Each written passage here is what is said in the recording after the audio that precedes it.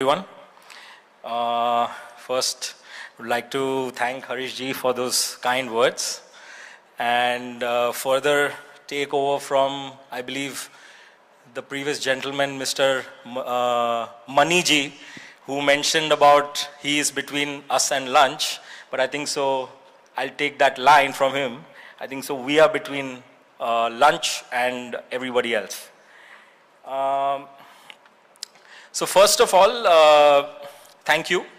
And I'll just give a brief about the breakup of our presentation into three. The first, we'll talk about in today's surroundings, how design and aesthetics are evolved. The second, on one of the processes that we utilize to support our customers to achieve those aesthetics. And the third, we'll just give a small brief on mutual.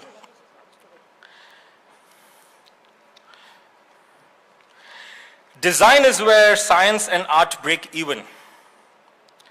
Science is knowing and art is in perceiving. When we talk about design, we break it into two at our end. One is the structural design, which largely focuses on the contour and the shape of the components that we are going to manufacture. And the second is the aesthetics, which largely is on the texture, the color, and those kinds of the aspects of the components. So design infuses power.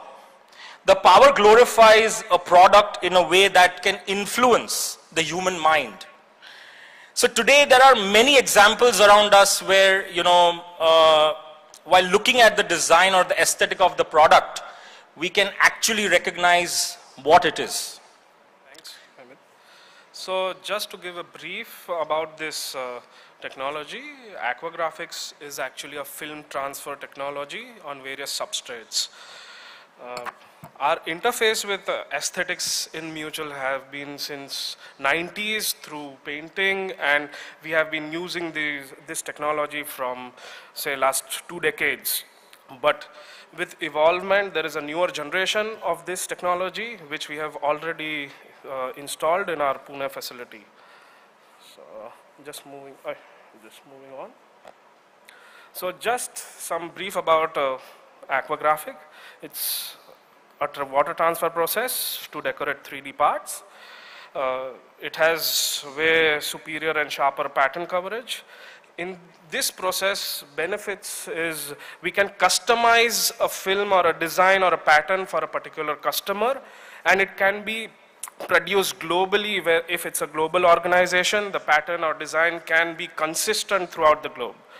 This process also offers haptic surfaces, so you can feel the surface along with just the visual. So for example, if it's a wooden pattern, earlier we would transfer this on our product, but you could just see it visually.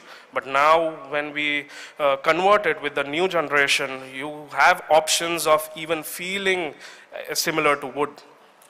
So, and of course, this process also has flexibility. So there's, we can do from a low batch quantity to high volumes in thousands. It does not matter. So we have done some programs for limited edition for some of our customers. And of course, these sizes that we can do, it varies. So the largest parts which this process offers is from 1.5 meters to a depth of 200 mm.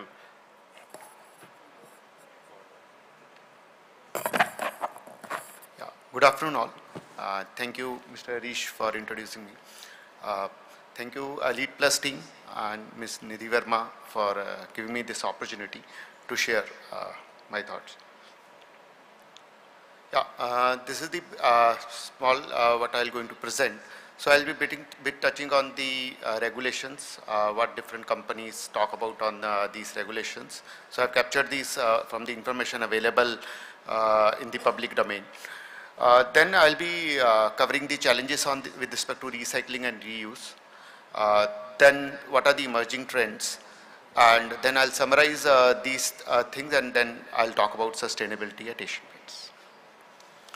Yeah, there are two main regulations when we talk about as per the latest plastic waste management rule, and I'm just covering only the rigid plastic packaging as of now.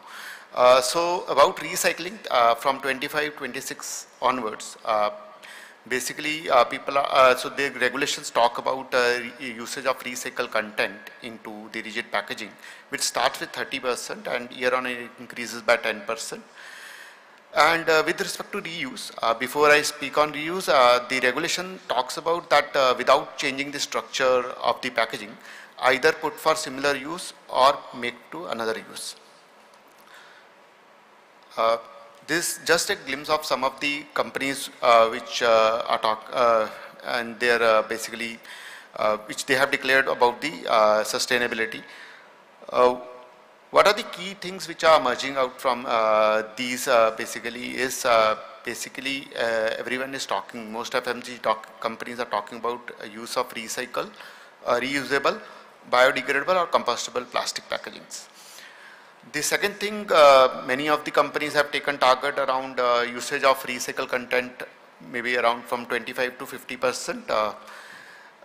The third thing is they are also talking about reducing the intensity when its intensity may be choosing the other alternates or either reduce the weight of the packaging. And definitely the second part is about the usage of recycled material. And most of them are talking about implementation of these regulations from 2025 onwards.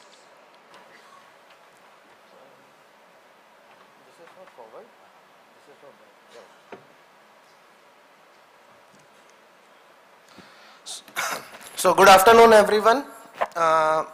First of all, I would like to thank the Elite Plus team for conducting such a wonderful forum for knowledge sharing, and I think it will benefit to all of us in a greater way. So coming back to like what we heard in the morning session, there was a talk about sustainability, and one of our keynote speaker addressed about a sustainable process. So that would be my key topic for the afternoon, and I would be mainly talking on the ground zero work which we have been doing and we continue to do at Nilkamal, primarily focused by achieving the sustainability with the energy management. So just briefly I'll explain, take you through Nilkamal. So I think most of us know that we are one of the leading manufacturers in plastic molded furniture and material handling. We have about 13 plants all over India, which are supported by a huge distribution and sales network. So apart from furniture and material handling, we are steadily growing up in other business lines like office furniture, modular furniture, and bubble guard extrusion sheets. Now, all our plants are a complete package of QHSC certifications, the latest versions, and because of our work in manufacturing excellence and energy conservations, we have been awarded even gold award by Government of India by Honorable Shri Piyush Goyal also. So coming straight away to the topic.